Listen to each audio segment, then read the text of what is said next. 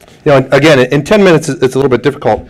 What do you talk about the shoulder? Well, there's a lot of things in the shoulder to talk about. We're going to hit on some of the common diagnoses, and then I'm going to focus a little bit on rotator cuff, because there's going to be some later, specific rotator cuff. But there's going to be talks on total shoulder replacement, reverse replacement, and obviously those are with arthritic conditions of the shoulder and the operative management. But it was 10 minutes not enough to talk about every non-operative condition. So we're going to kind of hit on some of the rotator cuff and see how we do. So, what's the relevance? You might feel like this red truck sometimes. Someone comes in with shoulder pain. Is it the neck? Is it the shoulder? There's a lot of things going on in the shoulder. So we're going to give you some information. Hopefully you don't make the wrong turn or be caught hanging by some wrong information. So we'll talk a little bit about anatomy, symptoms, exams, some diagnostic tests, and some treatments. So the bones, and I think Dr. Johansson will probably hit on some of this as well, but the scapula, the shoulder blade, glenoid, the socket, acromion, bone up on top, the clavicle, and the coracoid. All of these combine to have shoulder conditions and shoulder pain. Some more of the anatomy that I'm sure we'll see some great MRIs of some of this as well. But cartilage, rotator cuff, bursa, deltoid, and then the bony structures we talked about. So there's a lot of normal variance, and this comes into play when we get MRIs and someone comes in and says, well, my MRI says that I have a labral tear, and they've got something totally different. So not all of the anatomical deficiencies or abnormalities on an MRI translates into what their symptoms are. There's a lot of normal variance of the biceps, which is an example of the superior labrum, a sublabral foramen hole that we'll see this person. They may have this sublabral hole, but look at all this synovitis and a little bit of arthritis. So what patients come in with their MRI doesn't exactly mean that's what their symptoms are.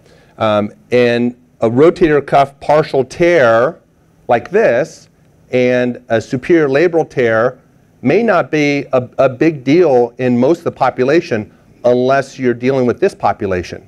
And obviously these are arthroscopic pictures, so this person wasn't treated non-operatively for this. This is what was done, which is a debridement. And so you have to take your patient and their activity levels into account and what the demands are.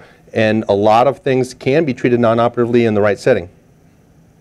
So shoulder symptoms, pain with overactivity. Do they have weakness? Do they have night pain? Do they have stiffness? Two things that lead to stiffness pretty easily: arthritis or adhesive capsulitis, frozen shoulder, compared to the other side all the time. Age of the patient, activity levels. So here's some shoulder conditions. And again, I can't talk about all of these, but these are the most common shoulder conditions that we deal with and see every day.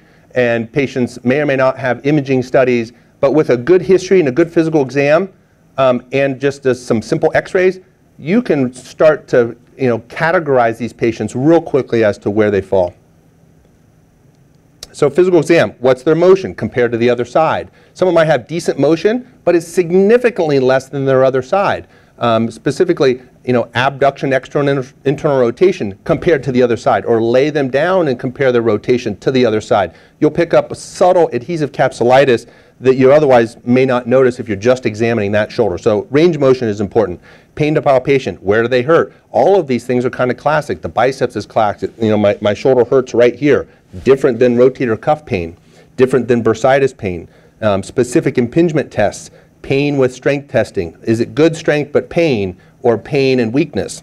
And specific weakness of specific rotator cuffs. So the physical exam and the history is real important. You can start getting an idea of exactly what it is, so you don't feel like that red truck all the time with shoulder pain. So some of the specific tests, specific x-rays, we typically get 4 views of the x-ray, 4 views of the shoulder that shows us specifically what their glenohumeral joint space is. Do they have any high riding? This one, axillary lateral, you can see this relationship. Any early arthritis or thinning, you can pick up os acromial on this view. This is an outlet view that you can see the morphology of the acromion, and then this is an AC view here to pick up specific AC joint arthritis findings. MRIs, these are a little better, newer MRIs than Dr. Hersig's. I think his were from the 70s, but these are a little bit better, and Dr. Reeder talked more about MRIs. These are some, classic, paralabral cysts, labral pathology, and then, you can even do MRA, MR arthrograms, all right? And you can find even more specific cartilage issues with MR arthrogram, specific slap tears that you may not see with a regular MRI. So this, picture of a rotator cuff tear. Now, are we going to treat this non-operatively? Some people would argue, yeah, you can treat rotator cuff tears non-operatively. Obviously, this one was not treated non-operatively. And we're going to talk a little bit about some of the studies and how to classify who you could or should treat non-operatively and when the appropriate time is to start considering a better course or a different course. So non-operative treatment.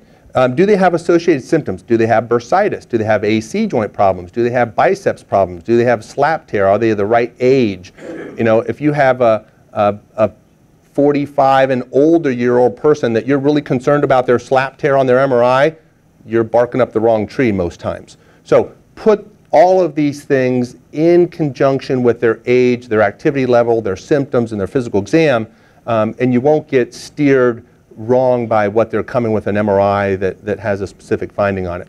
So physical therapy, mainstay of treatment for a lot of these.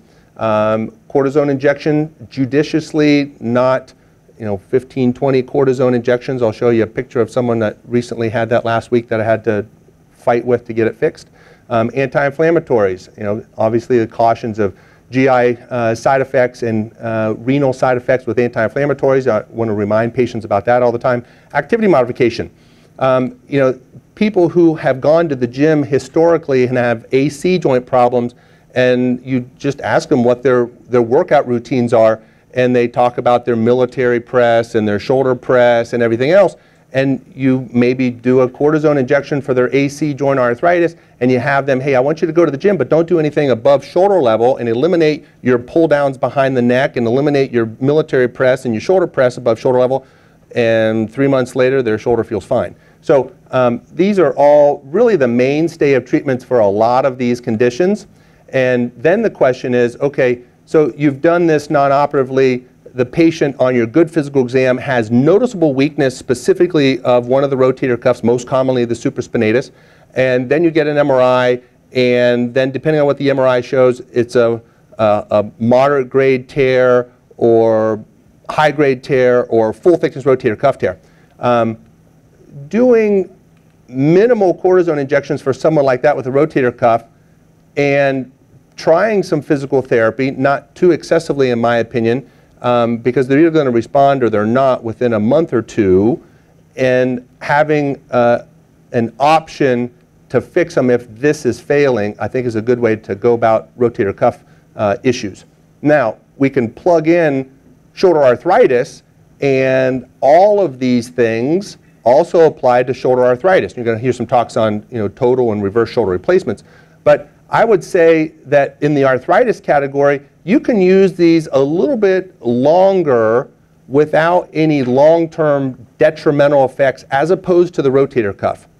So, the idea of the rotator cuff, and I'll present a couple of studies, the rotator cuff really doesn't heal itself, and there's a significant risk of tear progression.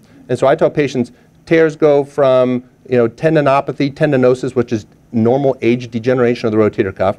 You start to get partial tears, moderate grade turn into high grade turn into full thickness tears, small full thickness tears turn into large full thickness tears, then there's retraction, then there's atrophy. Unlike other muscles in the body, atrophy in the rotator cuff is irreversible. So, I tell patients that maybe have atrophy with a large retracted rotator cuff tear, we can make your pain better, but you have a higher re-tear rate, and you have a higher chance that this is going to fail. So a higher failure rate and re-tear rate. And if they have atrophy, they may not regain all their strength. And oftentimes they don't have 100% of their strength, but their pain is usually better, so they can sleep at night. So you want to try to recognize the people that are failing this in the rotator cuff situation before they get too many excessive cortisone injections, because then you start to affect our real repair capability and their long-term outcome. Different than arthritis. So rotator cuff Quality of Life Index predicts the outcome of non-operative treatment of patients with a chronic rotator cuff tear. All right? So this looked at 93 patients with full thickness rotator cuff tear. 75% of them were treated successfully non-operatively. a predictor. If they were successful at 3 months, then it was pretty good success at 2 years. But an 89% maintain outcome at 2 years. So this is an example, one study that says, hey, these people with a chronic rotator cuff tear, we rehabbed and they did physical therapy, they actually did pretty well. But not everybody falls in that category. Tendon repair compared with physiotherapy and the treatment, rotator cuff tears. A randomized controlled study is 103 cases. So look at this group. Primary repair, they had better outcome. Physical therapy group had increasing tear size when they followed them. 25% of the physical therapy group of patients, they opted for a secondary repair and they didn't do as well. The primary repairs did better than the secondary repairs. So this falls into kind of the old dogma, when I was in training 20 years ago, well, you've got a small rotator cuff tear. We don't repair small rotator cuffs because we did them all open. We didn't do it through the scope, so it was a much more labor-intensive ordeal. So we just gave them cortisone and cortisone and cortisone. And then guess what? Oh, now you've got a big tear, so now we're going to fix it. Well, guess what? Because of our dogma then, we steered them to a poor outcome because they had maybe a year or 2 or 3 of cortisone injections. The tear became small to big, retracted, and atrophic, and then we repaired them. And then we said, well, they don't do that great with a rotator cuff repair. So that's why we don't want to fix small ones because they don't do that well. We had the logic all wrong. When we started learning how to do it arthroscopically in the last 15 to 20 years, now we recognize if we get them sooner, they do better. And so this is a recent study, 2014, that shows some people do okay with physical therapy, but the people that don't and then get repairs don't do as well. So keep that in mind. Tear progression. Outcome of non-operative treatment of symptomatic rotator cuff tears monitored by MRI. So 2009 study, 59 patients followed by MRI.